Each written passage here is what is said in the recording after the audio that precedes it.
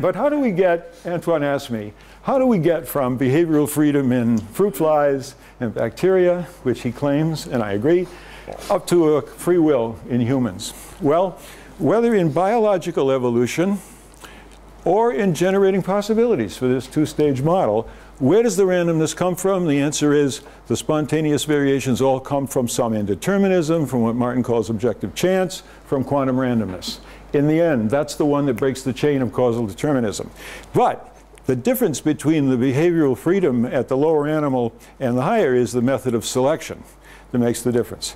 In biological evolution, it's nature that selects. But in behavioral freedom, and all of life, the organism itself purposefully and intentionally selects. And Dan Dennett is very big, and many of us, Al, on intentionality. What is it to form an intention?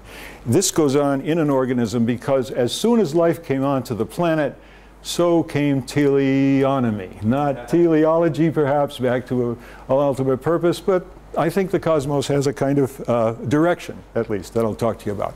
So, my response to Antoine is to identify 4 levels of selection. First, the kind of simplest instinctive selection, where selection criteria are transmitted genetically, shaped only by our ancestral experiences or the animal's ancestral experience. At a second level, there are animals who learn something, where their past experiences guide their current choices. Their selection criteria are acquired during their lifetimes. Then I'd like to say there seems to me to come a level of evolution in which the organism is able to predict the future and see the consequences of its actions and help to decide based on what they've seen before and what this is likely to lead to. And finally, I kind of get to a level which I feel is human, but there are many of my colleagues at Harvard who say this is in the moral animals, and there are lots of them too. And these are, this I call reflective, a kind of reflective endorsement of Christine Korsgaard, or normative selection, where our conscious deliberation includes the values of our tribe, our community, or whatever in influencing the choice of our behaviors. Okay, so how would I compare my model to the 3 other major people who've written about it? My model is just Dennett's model, but unlike him, I can't count on the computer randomness as much as he's an AI character. I want true quantum randomness involved. Kane has long held that quantum randomness is needed, but my model wants to put chance back into the early stage and not in the decision, where Bob has a very important reason for putting it in the decision, for reason of character formation and other issues he'll talk to you about. I agree completely with Mealy's view, except I want to say to him, Al, determinism is just plain false. And today I'm going to give you a second reason other than indeterminism why you could tell your students determinism just doesn't work in the universe. So I'm going to give you, I hope, a second reason. And none of these thinkers has located the time and place of the source of quantum randomness in the mind, in the brain, as I do. And so that's a very important difference. So what's better? The previous thinkers almost always thought they needed a single quantum event located somewhere in the brain, which is amplified up, pops into the decision, and makes it free. Doesn't work. You would lose, as Al says, agent control. You'd lose responsibility, except for Bob Kane's torn decisions, which we'll come to. My model does not rely on a single quantum event for each will decision. That would make the decision random.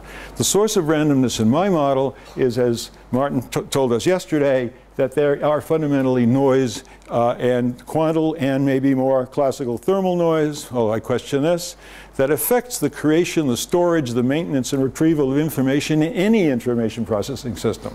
That includes computers, which have noise in them, but Dan Dennett hasn't noticed in some way that the noise in a computer is always suppressed by fantastic error detection and correction mechanisms. And I'd like to argue that biological systems have long ago learned how to cope with noise, suppress it when they don't need it, but then use it when they find it advantageous and adding to their success.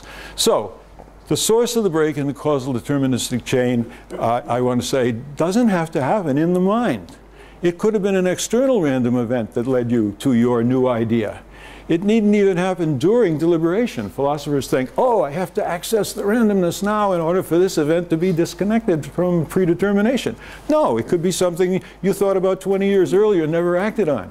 Now you suddenly say, oh, that was a good idea, and you decide to do it and bring it into the world. It could act. 5 minutes. Okay, it could result from a mistaken perception or an error during consolidation of memory. Now come to my second part in 5 minutes. My question, where does the information come from in the universe? How can we be having this conversation?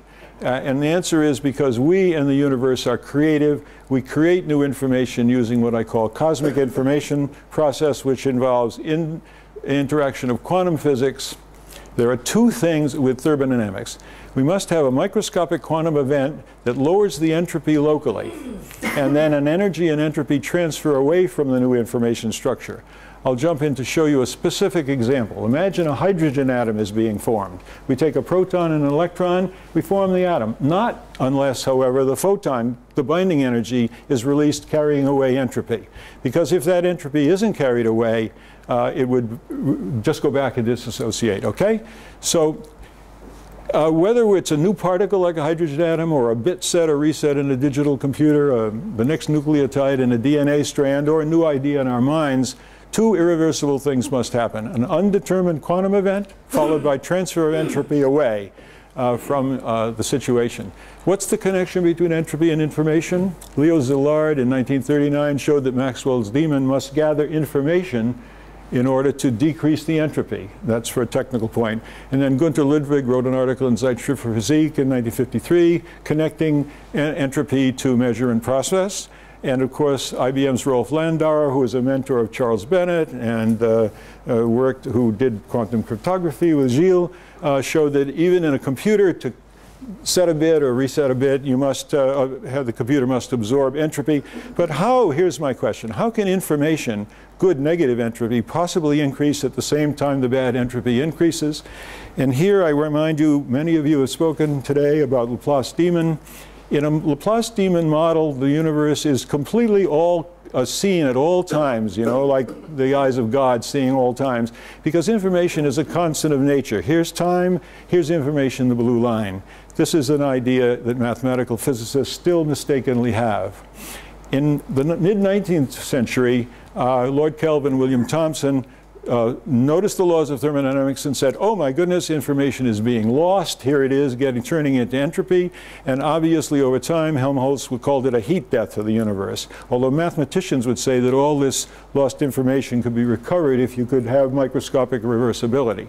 Now here's my view of the universe, and this is a radical change in how it is we think about things. The universe, in fact, did start, as they told me in the 50s, in a state of equilibrium with virtually no information, just macroscopic.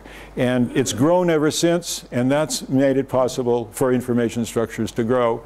So we now have two reasons to reject determinism. The old reason was microscopic physics is indeterministic. The new reason is that macroscopic cosmology says there wasn't enough information in the past, none at all in the early universe, to determine the present.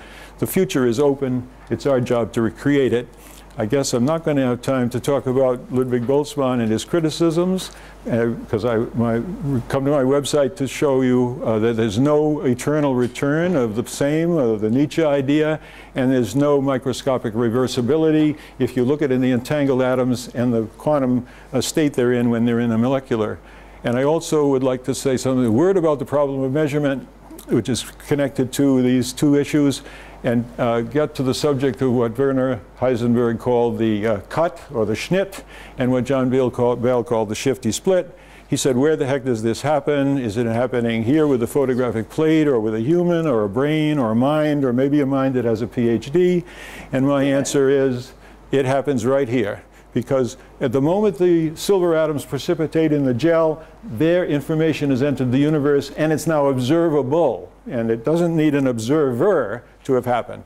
And so I will close, not time, but maybe during the discussion, how Dennett has challenged me to give him a reason why quantum indeterminacy would be better than pseudo-randomness. And I've given him 4 cases, and he's accepted 1. The first we've just shown. I believe this work kills Laplace's demon. He doesn't exist. We shouldn't worry about him anymore. There's no determinism, and we really could go on. I've given him a discussion of an intelligent designer, and the Frankfurt controllers that Bob Kane also showed don't exist. And finally, though, I have one I call Dennett's eavesdropper that should be of great interest, I hope, to those of you in the entanglement field, because he says he agrees that if he was sending a message to someone, he wouldn't want to use a computer-generated randomness because somebody might reverse engineer the algorithm and figure out what he said. And there he says he thinks quantum indeterminism is preferable when we communicate with one another. And I said to him, well, what about when we communicate with ourselves in our own mind? And so, why am I an information philosopher? And this is for John Stone. Because information is neither matter nor energy. It needs matter for its embodiment. It needs energy for its communication. But I think of the information that's the basis of my philosophy as something immaterial, as close as scientists could say to a spirit. It's the mind in the body, the ghost in the machine, the soul in the flesh. And when we die, as Antoine is asking, it's your information that goes. Your matter just decays, but the information is gone. So the question, is science compatible with freedom? No, free will is incompatible with predeterminism and with any indeterminism in the choice itself, except for Bob Kane. But I say that it is compatible with my form of limited indeterminism, where it's kept only in generating your new ideas, which solves the problem of creativity, and with a limited but adequate determinism. And I like to say, David Hume reconciled freedom with determinism. I hope to be remembered as reconciling free will with true quantum randomness and indeterminism. Thank you very much. Thank you.